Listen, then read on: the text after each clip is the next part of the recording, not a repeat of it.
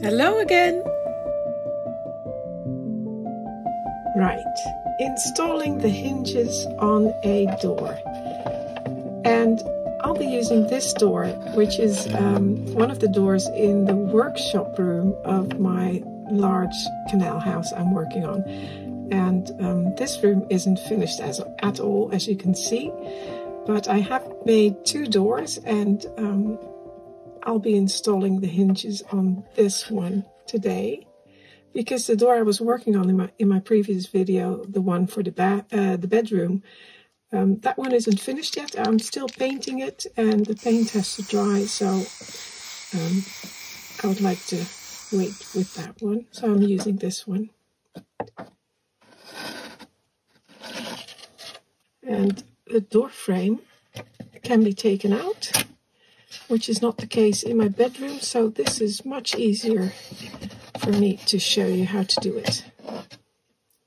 Now, it's a good idea to look at the real thing before installing hinges on your miniature door, just to see which way you have to install your hinge, because as you can see, the hinge always is installed in a certain way, because otherwise you can't open the door.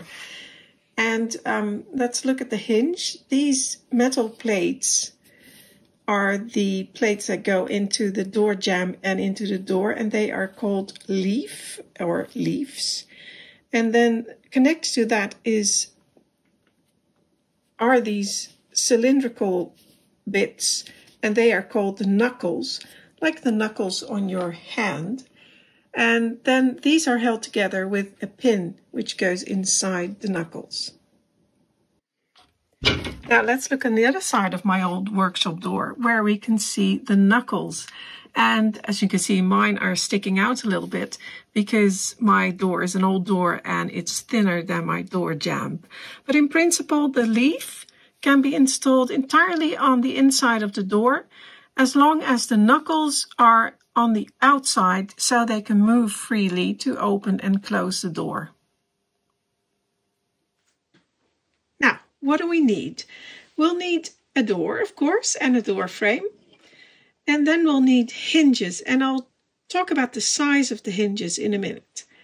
Then we'll need some super glue, drills, and drill bits. And the drill bits relate to the size of the nails you're going to use. And I like to use these hand drills, which have this sliding action, or this one has a spring in it, which is also working very well. I prefer that one. And then we need a scalpel or a sharp hobby knife, a pencil, and we'll need tweezers. And I like these with the curve and the flat side. And I'll tell you why I like to use these later on in the video. And lastly, we'll need a ruler or calipers. Most regular size internal doors have 3 hinges. So unless your door is very tall or heavy, or if it's an outside door, you may need more hinges than 3, but I'm just going for 3. And I have this packet, which I just bought in a regular doll's house store. And these hinges are about 8 millimeters long. And compared to my real door and my real hinges, that is a perfect 12 scale for hinges. So I'm using these. What you do have to look at is the width of the leaf, because that has to correspond with the thickness of the door, because that leaf has to be installed on your door. And the knuckles will be slightly outside the door frame, because otherwise it will interfere with the door opening. So this fits on there. So this one is good for this door. And otherwise you'll have to look for other size hinges. And I cannot tell you which ones to buy because that all depends on the thickness of your door. So if your door is 4 millimeters wide, like this one, then your leaf needs to be 4 millimeters or less to fit onto your door. And when you buy the hinges, they often give you the total width of the hinge. So that's both leaves and the knuckles. And in this case, mine is about 8 millimeters, a little more than 8 millimeters wide, which means, because you still have the knuckles in between, this one will fit my door, which we've just seen, so that's no surprise there. Now the hinges often come with pins or nails, and these do, not always though, so you have to be aware of that.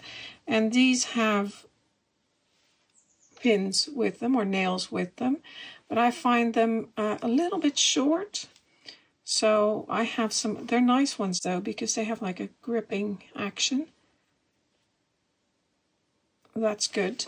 But I find them a little bit short, so I've got these, and these are 1/8 of an inch brass brads. So they're a little bit longer. 1/8 of an inch is what, 3.2 millimeters, I believe. So I'll be using these because they're just slightly longer. And your drill bit has to correspond with the thickness of your nails. So that's what you have to measure that, and that's easily done with your calipers. So I'm measuring the thickness of the nail, and it is over here, 0.5 millimeters, right there. So the thickness of the drill is also going to be 0.5 millimeters. And you can drill a test hole to see if the nail fits in, or if it's the hole is too wide and it doesn't have any grip. So you can adjust it. Okay, let's get this all out of the way and start with the hinges.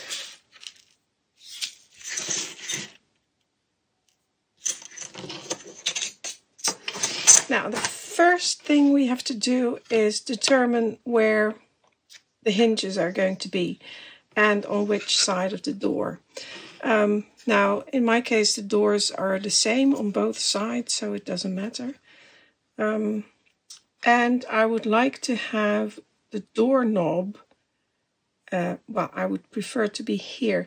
And I've measured my own doors, and all of the doorknobs are at about 100 centimeters to 103 centimeters high, which is about 39.4 inches,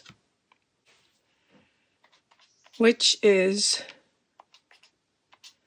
about 8.5 centimeters, or in inches, that would be around 3.4 inches. So I'm going to measure that, so 8.5. So the door handle should be around here. And then the hinges, now I like to place them here at the top, just below or just at the same level as the highest door panel. So here. And then go down. And the bottom one, the same thing. So out here, and then go up. And the hinge, the middle hinge, well, the strongest part of the door, in this case, here in the center, is of course where the middle rail is.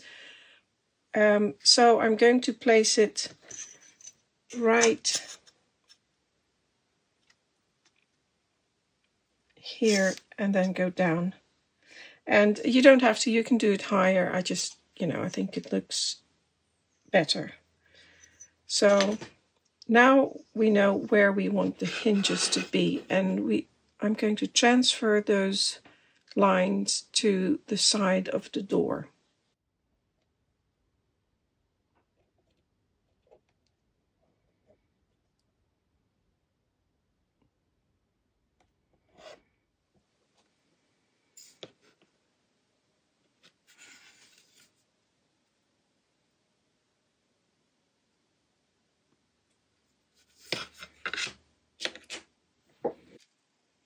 Now I'm going to take my hinges, and I've put them into a little container so I don't lose them. And they're a bit stiff, so I have to move them a little bit. So here you can see those miniature hinges. The barrel, or not the barrel, the knuckles, sorry. They don't, you would think that this is the outside of the hinge, but it's not. It's the middle of the hinge, because it closes that way. So the knuckles on the outside don't look as similar to the real ones as the ones on the inside. But it's a little counterintuitive, I think. But anyway, so it opens that way, closes this way. And we have to figure out which way we want the door to turn. Now, in my case, this is the door frame, and I want to the door to open and close this way. So the hinge, if I can show you, will have to be attached in this way, because that's how it closes. And that's how it opens. So they're going to be, if this is the, let's say, the front of the door, I hope I can get that off again. And this is the back. So the front opens like that. Then the hinge has to be on that side. And the knuckles have to be on the back. I'm calling it the back and the front, but that's not what they are, of course, but just to make it clearer. So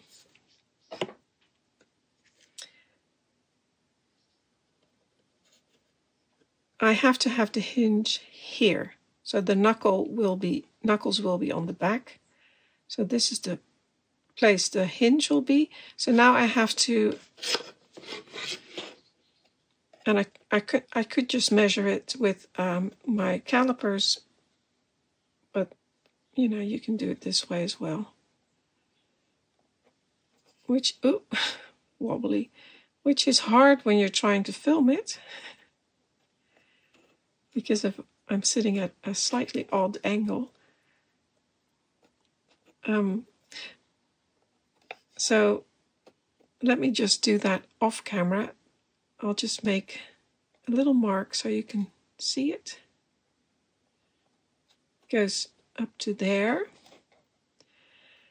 And also the leaf, as I said, the knuckles are staying outside of the door. They're not on the thickness of the door, so they stay just slightly outside. That means the leaf has a little bit of room left here on the front. See that? It doesn't quite go all the way to the front of the door. It just has a little bit left, which is really nice. It's not necessary, but it just looks very nice, because then you won't be able to see the hinge from the front, which on my real doors, it's done the same way. So there's a tiny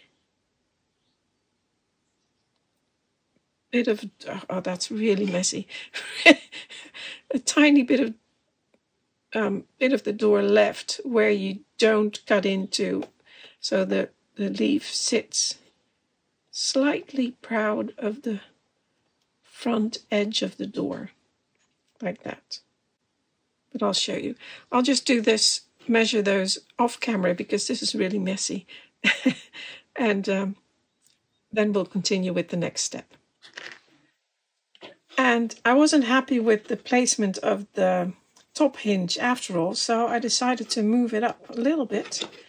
And actually an easy way to draw your hinges, or the leaf of your hinges, is to turn it round and place the barrel on the back like that against the door.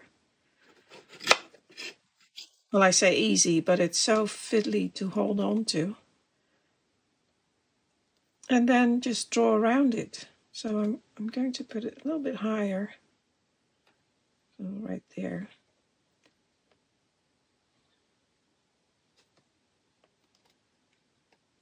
And the other side as well. That's tricky. I need more hands.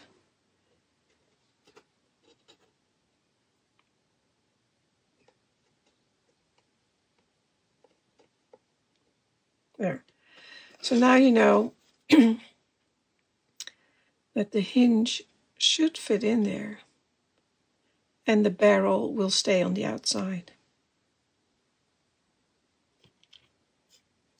So I've drawn all 3 boxes for where the hinges will go, and now you take your scalpel or your very sharp hobby knife and you start to score and stay on the inside of the lines, because you can always make it bigger, but you can't, once you've taken away something, you cannot add to it again. Well, but we all know that. So I just start to score lines, and it's a little bit,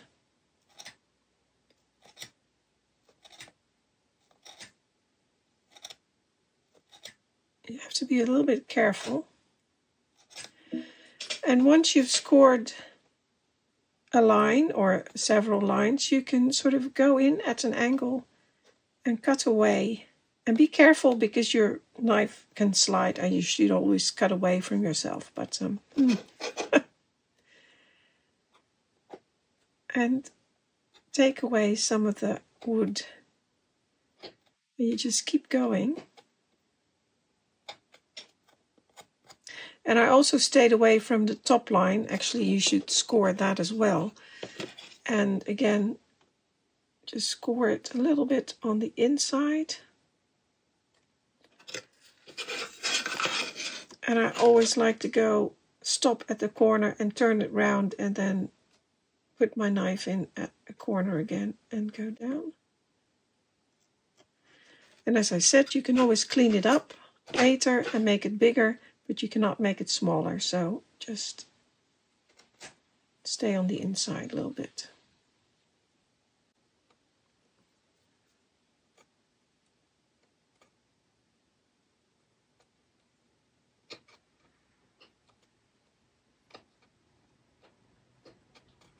And ideally, you should do this to the depth of your leaf, or the leaf of your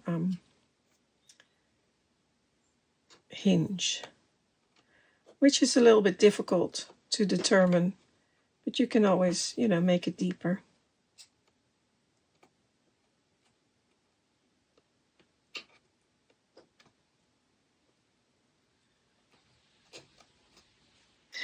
And you could do this with your milling machine.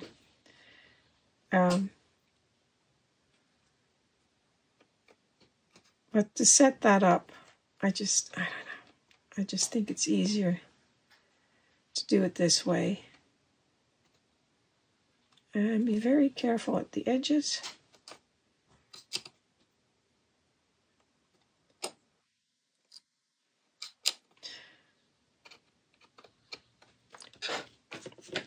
Now let's see if it fits.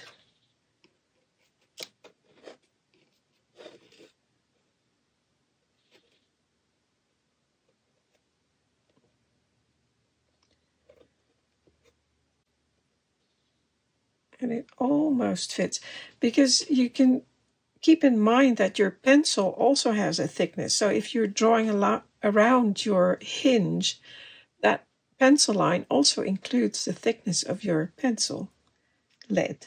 So that's another reason to always stay on the inside of the line and make it slightly smaller in the beginning.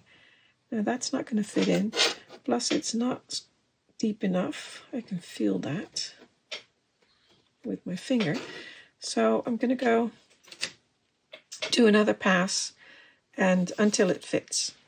And I make these cuts because not only does it look nice, but it makes it easier for me to remove all the wood.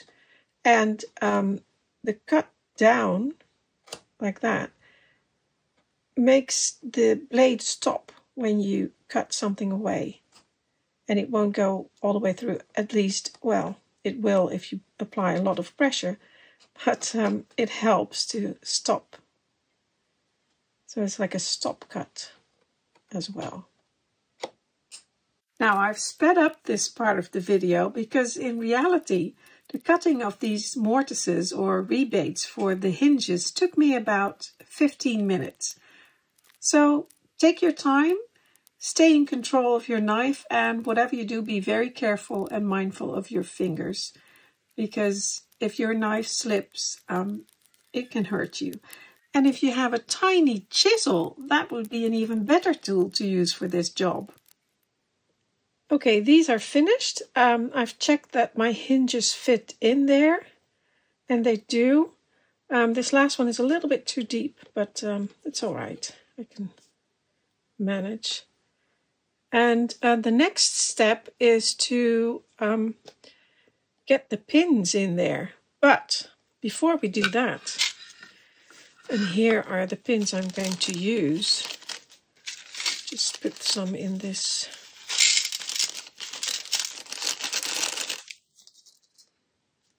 And I'll show you what I mean. In some cases, if you put the pins in there in the holes and then the door closes or the hinge closes, the nails or the pins will touch each other, and that means that sometimes your hinge won't close all the way because of the roundness of the nail head. And that's why I always sand down my nail heads. I sand them flat. And here's how you do that. Just take a pin. And like I said, this is why I like these tweezers, because I can hold the pin like that and just sand it like that. I've got my pin here.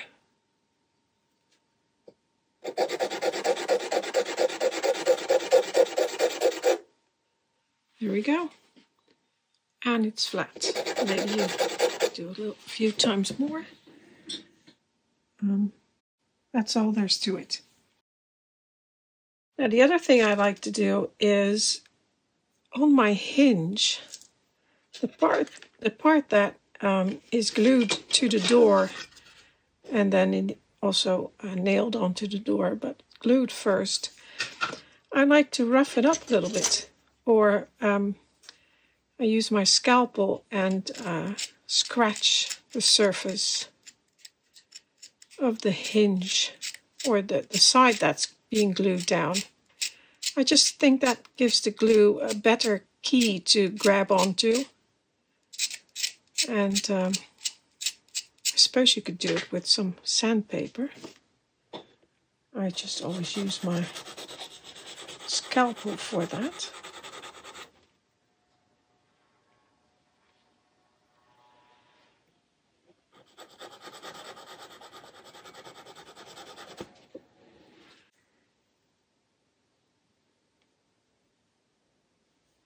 That's just to give the glue a little bit of a key to grab onto. And next, I take a little bit of super glue.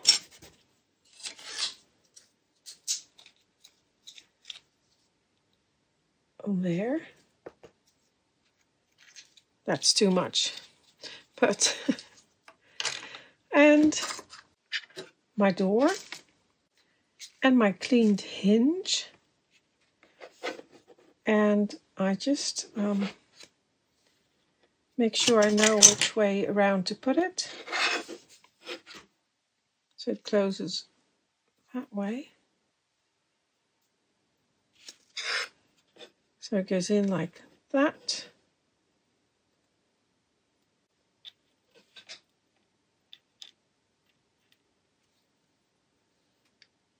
So I put a little bit of super glue, and stay away from the knuckles, because if you glue the knuckles together, then your door won't close anymore. So don't come too close to the knuckles with your super glue. And the super glue is just there to hold them in position, basically. And then glue it in onto your door. And try to keep the hinge straight, which is also a good thing.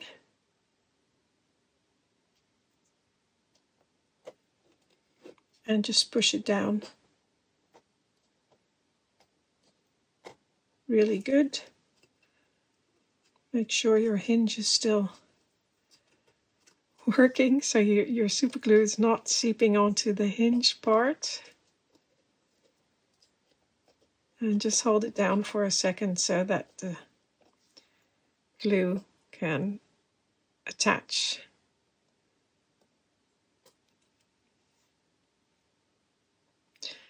And then do the next one, same thing. I've cleaned the hinge where the hinge leaves. I know which way around I'm going to put it. Put on a little bit of super glue. Avoid the knuckles and glue it onto your door, keeping it straight. Make sure your hinge is still hinging.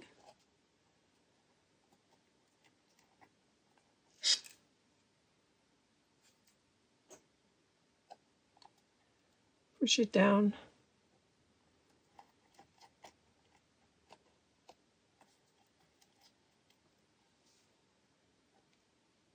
And the next one. And while that's drying, we can continue with the nails. Oh, and I've got my drill here. And what I like to do to make sure I've got the correct size drill bit is just drill a hole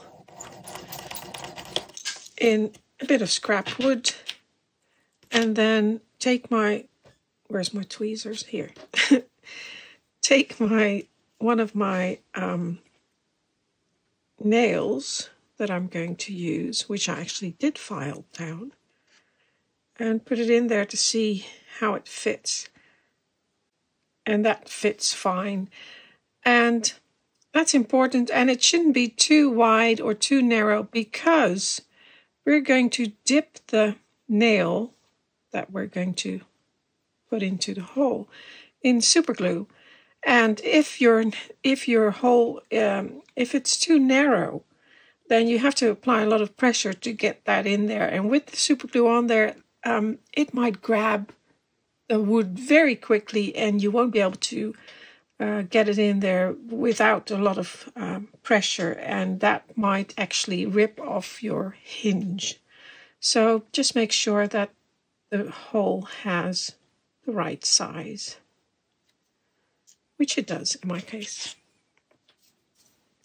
So now we have to drill holes, and that's why it's nice that the hinges are glued down, because now they won't move anymore.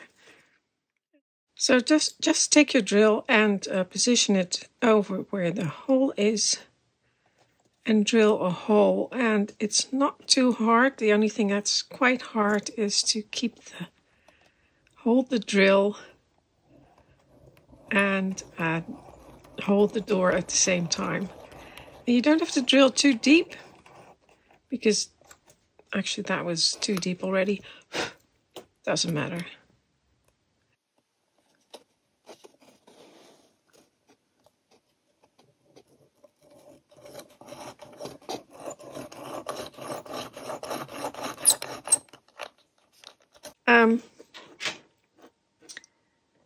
So I got my I put a little bit of fresh super glue on there. Then I get my nail ready to go.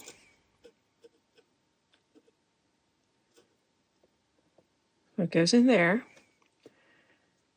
like that. Dip it in a little bit of super glue, just the end.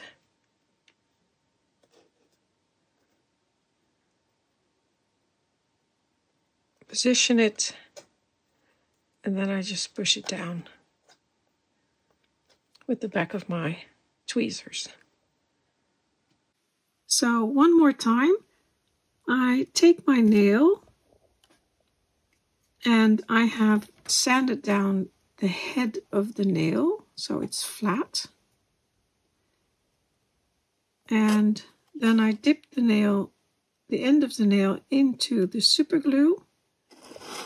I position it over the drilled hole, and then with the back of my tweezers I push it down into the hole. And that's it. And I do that with all the nail holes and the nails. Well, that's finished. All the holes are drilled and the nails are attached. So the hinges are attached to the door now. And now we have to attach the door to the door frame. And I know which way I would like the door to be. So it's going to be, the hinges are going to be on this side, because my door is going to open that way. And because I have the hinges in there and I need to cut mortises here, the door is not going to fit in there now. It's too big with the hinges on there. So what I do, I open up the hinges and I place the door on the door frame. And remember, the knuckles will have to stay on the outside of the door jamb as well, because you want the door to be able to turn, to open. And if you place them on the inside, too far on the inside, you'll have a problem opening. It's not going to be easy. So just hold that there. And then just draw a little line where the hinges are positioned on the door jamb.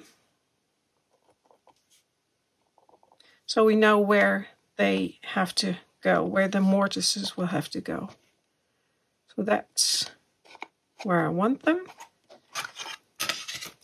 And then, just as I did on the door, I transfer the lines to the inside of the door frame, like that, because that's where I want the mortises to go.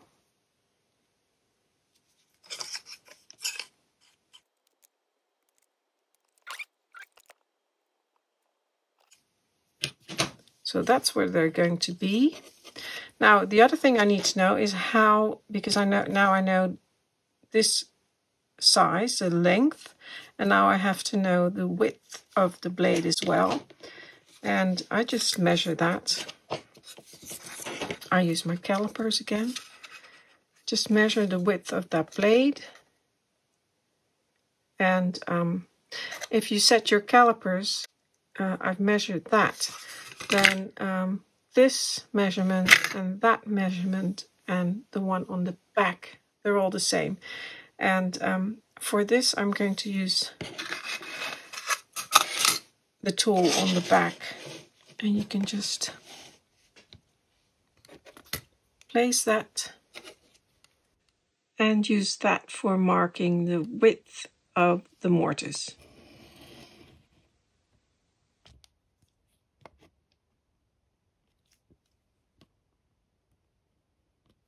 Like that.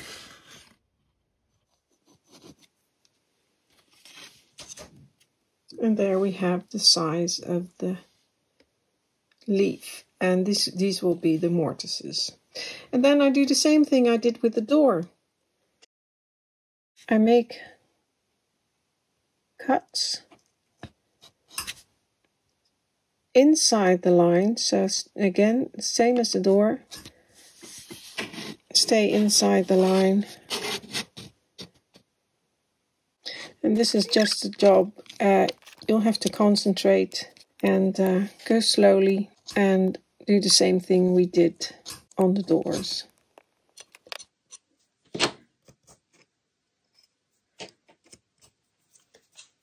I finished cutting the mortises, and now I'll check whether the hinges fit in there. They should fit. And they do, of course. I wouldn't have expected anything else. But the other test you can do to see if they're actually deep enough is to just put your door in there. Because if you didn't cut them deep enough, then you don't have enough room for the hinge to go in, and then your door won't fit into the door frame. It's that easy. But mine are deep enough, they fit, and they are in the right position. So now I can do the same thing I did on the door, glue the hinges in the mortises, and then let it dry, and then drill holes. Now, drilling holes in here is going to be tricky because, where's my drill? I'll take that with the drill. Because I don't have enough room for my drill. So I'm probably going to go into the door frame on a slight angle. But you only need tiny bits, tiny holes, I mean, not tiny bits, tiny holes, not very deep holes, so it will be okay.